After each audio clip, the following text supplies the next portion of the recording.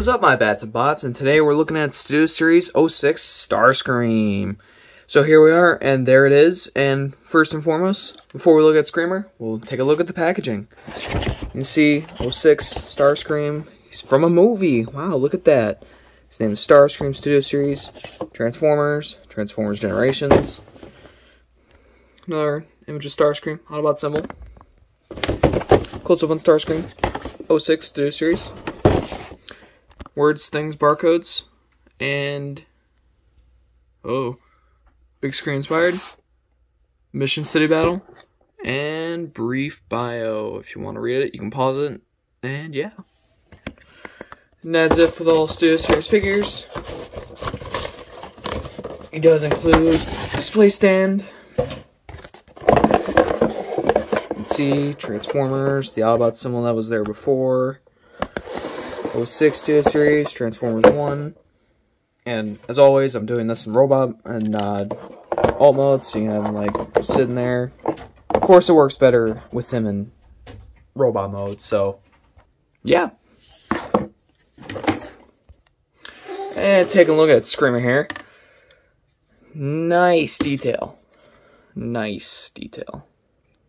He does have wheels, but they're rolling in place, so he slides instead of rolls. But yeah, you can flip these in. They have like just the regular jet, and you can see he has a lot of his jet like robot mode underneath. But it's still pretty cool. I like it. And as always, I'm not doing comparisons in alt mode, so we'll go down to transformation. Just raise the camera up.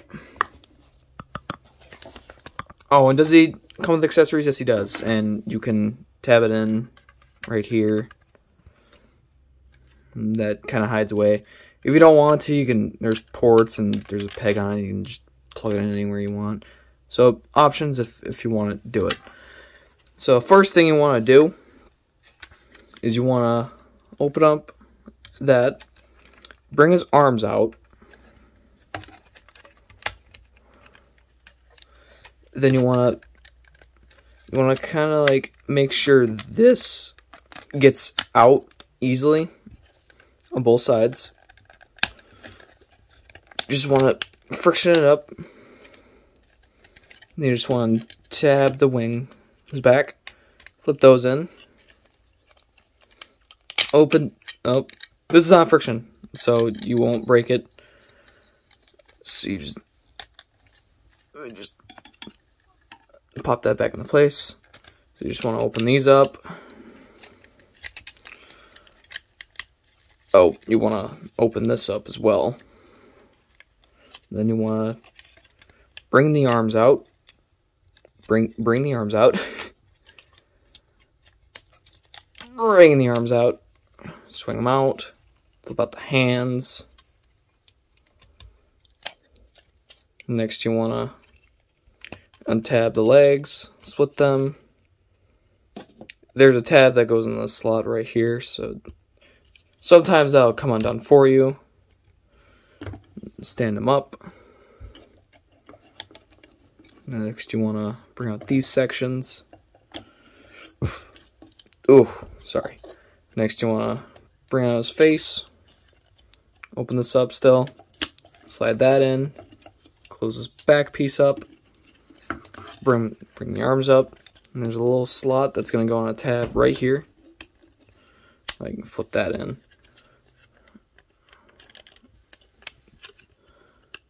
There's it in. There it goes in. And there'll be tabs that go in the slots right here. And are we done? Yes, we're done. Woo! We're done. And looking at Starscream, he's pretty dope. I personally like the Starscream. And looking at the details, we can see nice head sculpt, red for the eyes, gold for the head and mouth. Lots of molded detail going down. And he kind of doesn't have a butt almost, so that's kind of sad for him. You can see the cockpit's just his chest. And out of all the Bayverse designs for the Decepticons, Starscream's is one of my favorites out of them. And going on the articulation, head can do a full 360, and it can move up by the joint. So, but you can't rotate the head when it's like that, due to the shape of his head. Your arms can do a full 360, in and out, and go way down on that joint. Elbow rotation, and you got double jointed one. Hands can move up, and hands itself around ball joints, so you can get all kinds of movement. Nothing at the waist due to the way he transforms. Legs can go forward that far, back about that far. Knees are kind of weird, kind of do like that, and ankle tilted. You can use the landing gear to have it like that, or you can move his leg. And more importantly, can he wield his weapon? And we didn't really look at this, so we'll look at it now. And this is rubber, so you don't have to worry about breaking this. And now this plugs in, you want to flip in his hand, that'll just tab in. Flip his hand around, and you want this side to be facing up, so that'll just slide in easily. And there you go. Now he's got his murder hand. His shooting missile murder hand. And now on the comparisons. First up we have Prime. You can see there, he's a bit taller, but if you kind of like angle his legs just right, he'll be a bit smaller than Prime. Next we have another movie, Starscream. The Bumblebee movie one. And yeah, still a bit taller. And now, here he is with all my Decepticons. So, have the Fallen in the middle. Then Starscream right there. Oh, I don't think I'll be able to do this. Don't worry. Don't worry. We'll make it work. Megatron right there. Oh, I lost his gun, but that he doesn't need it. Bring on Mixmaster. I did get him too. There will be a review on him very soon. Bring in Soundwave. Sideways. The Laserbeak. And Skipjack. Oh, I can't. Let's move Soundwave. Uh-oh. Alright, Skipjack, you go there. Soundwave there. And Laserbeak right there. And they're all my Decepticons for Studio Series.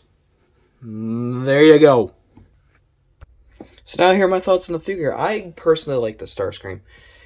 And I still need the tattooed version of Starscream, the Revenge of the Fallen one, technically.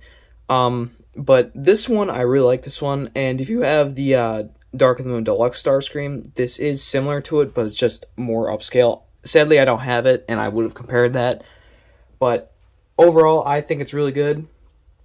And no, this is not a re-release at all. This is from eBay. If you're looking for US sellers, good luck. I found this for a really good price. It was about like 50 bucks, and I got it. Here it is now, and if you can find it, if you're not so worried about buying from like foreign countries like China or some, China has some pretty great prices on eBay, so if you can, pick it up, order it, do whatever. If you see it in a store or something, get it. It's really good. And the Revenge of the Fallen one, I'm working really hard to find that one. I'm trying to find a Revenge of the Fallen Megatron. I'm trying to find all those. I'm still trying to work and getting all the Studio Series guys, like Devastator and all of them. But overall, I think this is really good, and do I think you should pick it up? Yes, I really do. It doesn't matter which Starscream you get. It kind of does if you want to have the missile gun, or if you want the saw. The saw blade comes with the Revenge of the Fallen one, and yeah, don't forget to subscribe, hit that bell notification, share, tell your family, I don't know, whatever you want to do. And hit the bell notification, be notified about future reviews, live streams, shorts, maybe, I don't know, but this is Dark Knight of Frankenstein.